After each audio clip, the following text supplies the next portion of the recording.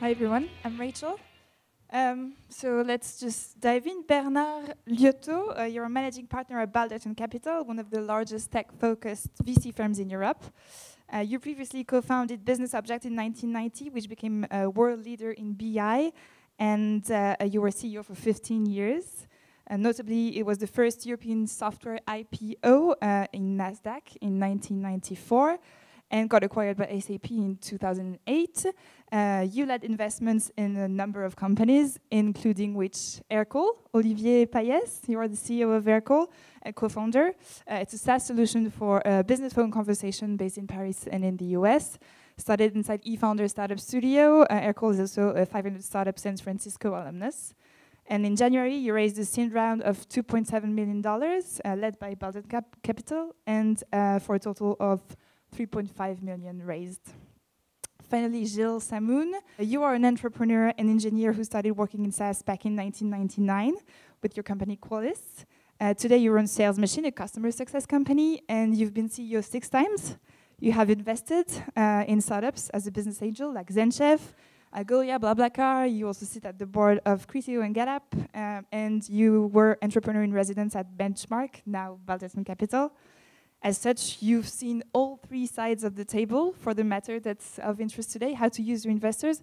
Maybe you can start by telling us, so what can an entrepreneur expect from his investor, in particular, what to expect from a private investor, a business angel, versus a VC fund? Okay, so the question is quite broad. I think that if you can tap to understand the market, things have evolved very, very much. From 20 to 15 years now, and to now, probably because of competition amongst the different VCs. I think now the VCs are much more entrepreneur friendly, so helping much more the entrepreneurs. So that's the first thing. Where do they kind of help besides the money? I would say in different sectors and different stage of the company. Can be from fundraising, but I mean for me at the seed round, for example, really to help craft the product, craft the market. That's very, very important, and I think a lot of people here are at that stage. That's important. So there is some type of investors who are knowledgeable and built for helping the startups at that stage. After that, you can have the larger VC fund, which can help you, from the business standpoint, internationalization of your product and your company, as well as grow the company and grow from the equity point of view. So that there is different stages. So I mean, yeah, sure. Well, maybe Olivier, you are a seed stage SaaS startup. How do you use your business angels and your VCs? Do you ask them for strategic advices, for access to their contact list, for potential partners, clients, for hiring some specific talents, maybe for your follow-up rounds? Yeah, so essentially we did 2 rounds. One with essentially angels, like last year, 12 months ago. And then I used these angels last year. Some of them were experts in the telecom space, some of them very connected in the US, especially San Francisco, some of them very good on the sales side. And then we made a second round in January this year with Balderton and Funders Club. And here it changed a little bit. So I started talking a lot less to my angels, and essentially I'm talking with Balderton and Bernard in particular, and not that much on very, let's say, small details like, can you help me find this kind of profile, but more on strategic thing. So I mean, the real value is about, we've got that kind of problem. What do you think? You've seen that 20 times. How should we take that forward? And we had a board this morning, and it was exactly this. So first time in our life, we have what's the best advice he gave you this morning? I think there's an advice he keeps on repeating, which is you have to think ahead of your growth. So the natural tendency, especially I think if you're a first-time entrepreneur, is you say, hey, let's say we're growing 20% of each month. So we're at 100. So it's going to be 120. So okay, so I'm going to, I have maybe a team of 20 guys. I'm going to hire 1, 2, 3 more guys. But it compounds. And so you have to think, yeah, but in 6 months, that means we're going to be actually 60 people, and we're going to be invoicing 3 times more. And so it's very hard to just think that there's a pace that compounds, that goes very fast. So his advice, the best advice he's giving, including this morning, is when you upgrade the product, are you ready to do times 10 on the load of the product, on the load of the customers? Bernard, maybe you can give us some historical perspective. Do startups need new things today than 10 years ago or even 5 years ago? I mean, I think they get more things today than they were 10 or 20 years ago, partly because I think the entrepreneurs have expressed themselves and have chosen a particular type of investor, I think. And has changed probably more here in Europe than in the US. But I think the VC landscape in Europe was very much people who had financial expertise, essentially. So we're really investors and people coming out, and so entry and exit where their real focus. I think it's not enough for an entrepreneur today. The entrepreneurs are expecting people who will bring money, but will also bring a certain level of experience and guidance, so that they can drive their strategy going forward. You always saw that in the US because a lot of the VCs are ex-entrepreneurs, but you didn't quite see that here. I think this is coming. This is coming here, and I hope to think that it's very valuable. I mean, I was an entrepreneur myself for 20 years. At the beginning, I had European VCs, and I had a US business angel, and I ended up having also US VCs. But mostly, the person who helped me the most was the US angel, who was an entrepreneur who had been on board of large companies and really understood the sector I was in, and that was extremely valuable. So I think that's my belief, is that what entrepreneurs want right now in Europe, and that's what they deserve right now in Europe also. Maybe, Gilles, you have something to add on that matter, since you've had investors and you've invested in companies in several I completely countries. agree with this. You know, it's that at different stage you need different type of investors. Don't just stick that to VCs. You know, you have angels at the seed stage. You know, like myself, I'm trying to pick, few angels which have very deep expertise, to whom I can, like the founders of GetApp, and others, they can help me on certain topics because they are very, very knowledgeable in that field. And I don't need more. I don't need, how to raise money and etc. That's not the stage. Later on, when you have, challenges like, growing the company at a large scale because the company is, a hyper growth like Olivier's company, you need the expertise of Bernard because he have done that already. He knows how to, hire people and to really scale a company. So that's where you need, expertise and experience on the market. Things are also very different, as in the US and Europe. Okay, in the US you have a very different cultures, more entrepreneurs than, but again it's changing and evolving here in Europe as well. Maybe the one thing that I would add, and the counsel I would give to you all when you're thinking about how to use your investors is really get to know them and understand their skill set. Because the reality is that different investors have different skill sets. They have had different experiences. And if you ask them something that they are really not good at, that you're going to be disappointed, and then you're going to say, well, our VCs are useless, right? And I think they're not all, or we are not all good at everything. So some people can really help you on strategy. Some people can really help you on how to grow into the US. Some people can help you more in your hiring for developers, and some can be just really great at giving introductions. So really try to help them and leverage their skill set as best as you can, and you will get the best result. And also to be very, very specific. If I take the example, I've been working with Bernard. If I need an introduction, so I'm not going to ask him, Bernard, could you ask, your knowledge, all your portfolio company, for a meeting. He doesn't have the time. So if I have a specific name that I know, he can reach and ask for an introduction, he'll definitely will do it. But and the way I'm doing it actually is that I'm writing the email on behalf of investors. He probably will tweak it, but I just want to save his time. So I don't need him to waste a lot of time trying to think, what's the best way to do it. So really to prepare the work to make the best use. That's the first thing. The second thing is that try to do some, and particularly with the angels, which are more, because they have more time to dedicate, do some regular meetings just to update them, okay? And on the product strategy, on the business plan, and etc. So spend time. It doesn't need to be, very formal, but just to share information. That's where you find first the expertise, and second also the personal fit with the investors. And to stay on that topic, how would you best optimize your relationship with investors to get the more out of them? Olivier, is there like an ideal frequency for board meetings? How are board meetings organized at Balderton? Are they specifically, cleaned and efficient? Do you have some insights for all those startups who dream to be in Balderton's portfolio? Okay, so it's. I'm not sure I can give advice. Probably you guys can. I can just say what I'm doing. There's a few principles I'm trying to respect. One is a monthly update for everyone.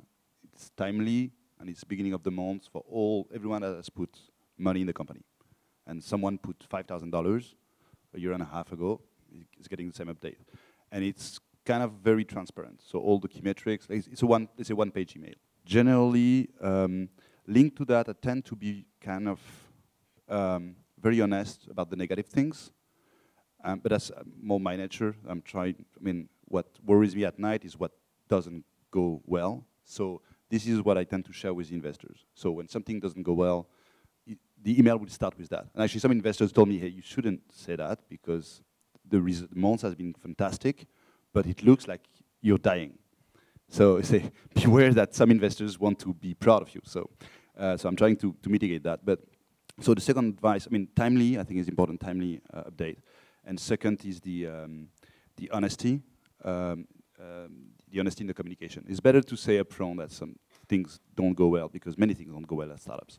Now, on your question on the board meetings, when Bernard invested, he requested a meeting every month, and I thought it was kind of a lot because I heard like every 2 months or these kind of things. And actually, I think that's a great pace because the company works per month. So we have, let's say, we have daily targets and weekly targets and monthly targets for, let's say, revenues. But monthly target is the biggest horizon we have. So it's fine to just step back. So I think every month is fine. And in the way we do the board, we try to have, let's say, overview of the results and a few deep dives. So we pick 1 or 2 topics, which are, let's say this morning was like NPS and new organization. And we just try to spend half of the board on this. I think that's probably, I'm quite happy with the way we do it now. Yeah, do you have something to add? Well, I think this is the rhythm that we have implemented together, so it's all good. I would emphasize again what Olivier said, which is transparency is absolutely key. So share everything with your board members and your investor because that's how you're going to build trust, and that's critical. With Olivier, I know everything that is happening in the company, and that's great because then we can talk really about the issues as opposed to me trying to second guess. But if this metric is here, so it probably means that this is what's happening, and therefore he's not telling me completely how things are going. So transparency is great. I would say define at the very beginning what are the key metrics you're going to report on a monthly basis. Don't have 500, just have like 4 or 5, which are your key metrics, and then have them. Don't spend too much time on this. It shouldn't be. The essential of the conversation should not be on metrics. It should be on, again, what we discussed, like some specific issues, or are you constantly looking far ahead in the future? Are you preparing yourself for the next 6 months, for the next year? Do you have that in mind? So to me, I think it's really important to have a regular pace, because then okay, these meetings are set in advance. You will have that conversation. But also, what I tell the entrepreneurs is that don't hesitate to have to call me if you have something that you want to discuss off base, because a lot of things happen outside of the meetings, and you should have the confidence that you can call at any time. Okay. Besides board meetings and meetings or calls, are there some, I don't know, I've heard that some VCs are building platforms to industrialize or optimize the way they interact with each startups. Is it something that you've heard too, or that you think people should start doing? I don't think so on my end. I think, especially at the early stages, I think everybody is different. It's a very much, in my view, very much a personal relationship that you build. You have to respect the way an entrepreneur wants to drive his business. So I don't think you can format everything. There are specific things that you should, again, agree on getting the data regularly. But to me, if it gives me on a piece of paper, because that's convenient to him, or it gives me an Excel, or it gives me on a SaaS, whatever, I don't care. I just want to make sure I have the information. After a while, I think 2-3 years in, when the company is already generating substantial amount of revenue, yeah, maybe you can format things a bit more, but not at the beginning. I mean, from what we have, one of our investors is Schema. It's probably invested in half of the French ecosystem, and they have a Slack room, and it's nice. It's nice because we can connect very easily to anyone. So we just actually sign up to a new service that someone pinged me on this and say, hey, we want to try. It's called PayFit or whatever. So why not? Boom. And so it helps connect, and they're extremely accessible. So they formalize it in a way so that we feel we're part of a community of let's say the French ecosystem. So that's a good idea.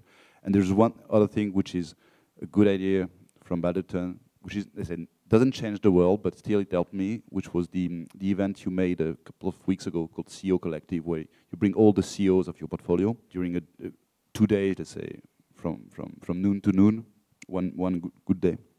And that helps because it's like one of the few opportunities you have to step out of your business and realize how small you are, how good some other people are, and how far the road, how far still you have to work. So that these kind of things helps. Just step out of the day-to-day work and just look at the vision. Okay. A lot of startups, especially in the B2B world, choose their investors knowing that they might need them to achieve their next round of fundings. So tell me, how does that work? Is it your job? Is it the job of the CEO? How is it? How does that work? Well, I think it's a joint responsibility. So this is the time when an investor really needs to help. You can't, as an investor, you can't just step outside of that and say, hey, I just don't know how to do this. Otherwise, that would be pretty bad. But we have to be involved in all the different steps. The first step is to discuss the strategy around the fundraise. When are we going to do it? How much? With what objective?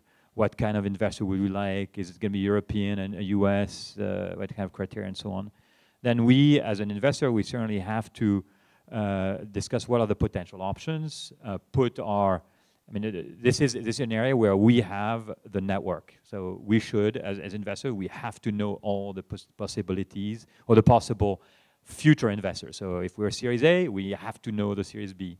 It's not, Olivier, I don't expect him to necessarily know the actual partners in Sequoia or Andreessen and so on. That's our job. We can provide the introduction. We can help frame the pitch and so on, help them rehearse and help them with the process. But I think we need to be very involved for sure. Yeah, but at the end, the entrepreneur does the sales job. So they sell their companies, But yeah, definitely. That's where the huge value from them. If you take Balderton, for example, they can introduce to almost all the largest VCs in the US. It's invaluable. Is it something that you experienced as a CEO of your previous startups? Yes, because I've been lucky enough to have knowledge. Large VCs and known. If you raise money from, I'm talking about the US, not want to upset anyone here, but if you raise money from, I would say, one VCs in in the US and a very large one in top tier one, it makes a huge difference. It's to make a huge difference in hiring people because you can attract talent. You can next step which is always you have to be proactive. So to think about the next step, yes, they have the fact that they trust you, they are on the board, they know the company because they have put these processes in place in terms of reporting and etc. A new investors will trust you even more. All these things align makes you makes the value of top tier VC. So the difference between the two makes a lot of difference. You said that entrepreneurs need business-driven VCs. Are there any others besides Balderton that do the job? Maybe you shouldn't answer. There's none. There's none. No. I mean, I think they are. Well, can I answer or? Okay. Just quick. No, I think there are now more who have had experience, but also you have VCs who. So you have VCs who have people who have been actual operators. So they have run businesses, who have been in startups, they have grown with businesses. So you don't necessarily need to have someone who's been a CEO of a company, but someone who has been an operator, I think, is really important. And then you also have people who have been, associated and with lots of different companies. So they acquire different kind of business expertise. But so that's something that you really need to verify. But I would say Balderton is a bit unique because we have, of the 5 partners, 3 of us have been real business drivers. We have 2 CEOs and one who is, Lars was on the executive team of Uber and Dropbox in the US for the past 8 years, and so brings us considerable experience. Gilles, maybe you have deep insight. No, I'm not on going the to name anyone, but I think you have different kind of VCs for different stages. You have the early stage, the seed VCs, which are specialized in SaaS, for example. Then after that, you have, I would say, what I call the national VCs, which are acting at the country level, which can be quite helpful. And then you have I would say, the international VCs. Most of them are in the UK, in London these days. And then you have the US, because at the end, very often the exit are in the US, so you want to reach that market as well. So that's a different. But you won't name names. No. Is there something specific one might expect from VC when you're a B2B startup versus a B2C one, a consumer one? I think the key is that they understand your business. Okay, and when we talk about SaaS, I've been lucky enough to build a SaaS company back in '99. My first investor was Bessemer in the US. They really started to build a model, and that's what led to the SaaS metrics. And so they really understand that business. That now is becoming more and more, but you still have people which really understand the B2B business. And same thing when you select the partners.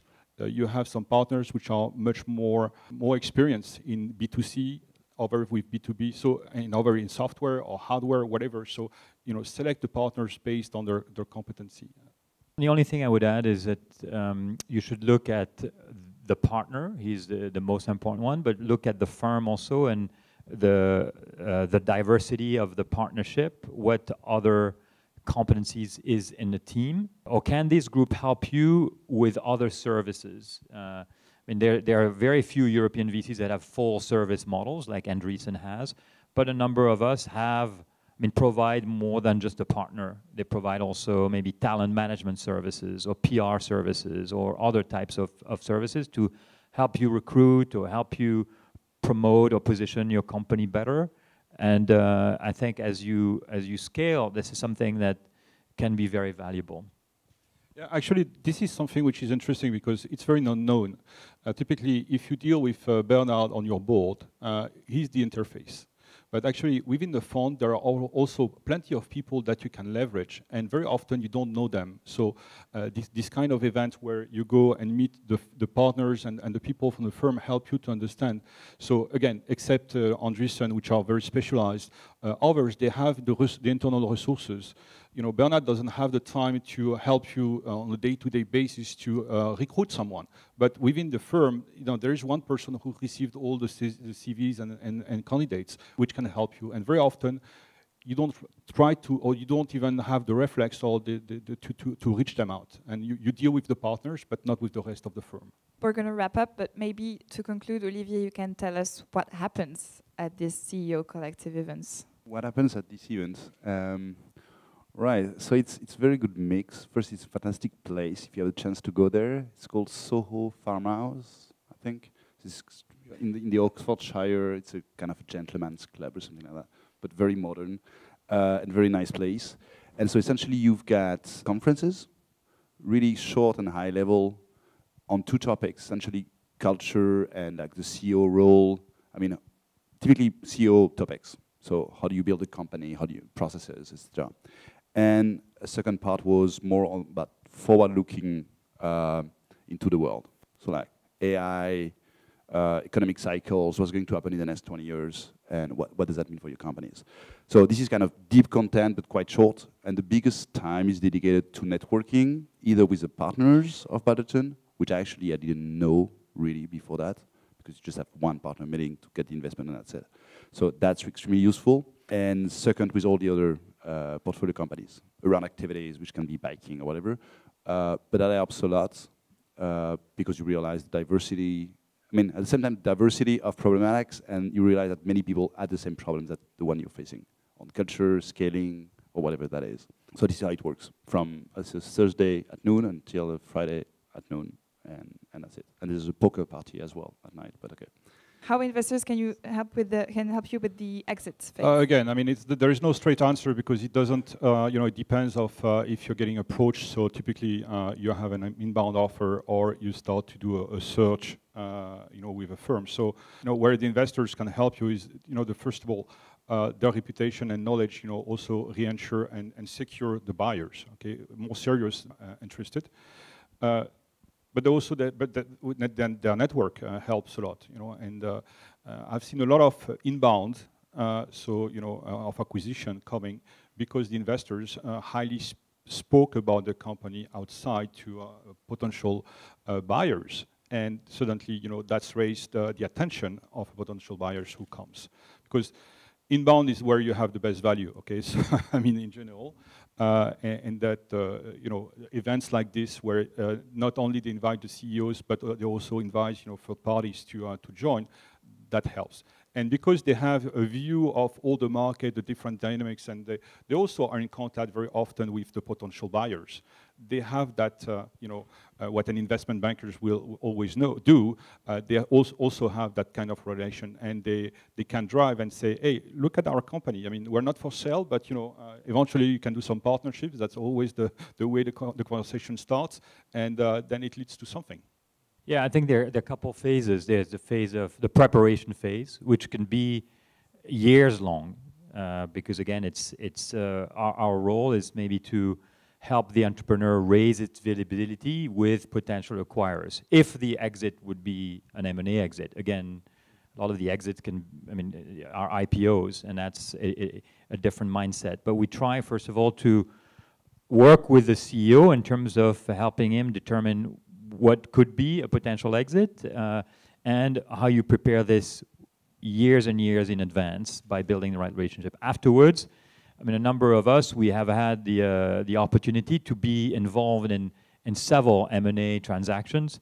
So there are ways to do it and tactics, and there's a lot of, how do you position yourself? We are very often consulted by the M&A heads, like the corporate development head of Microsoft or Oracle, or we know these people, so they come to us. They're gonna try to get the signals, because they can get a signal from the CEO. So first of all, preparing this, understanding, okay, is the CEO really ready to sell, or he is pushing back, and what is the attitude of the investor? It's important to prepare this, because again, the guys who are running the acquisitions at these large companies, they're very sophisticated, and they're very good at understanding these particular signals. So we have a role to play, and we try to do so as best as we can, and we have done it a few times. Okay, well, that's a wrap. Thanks very much. Thank you. Thanks.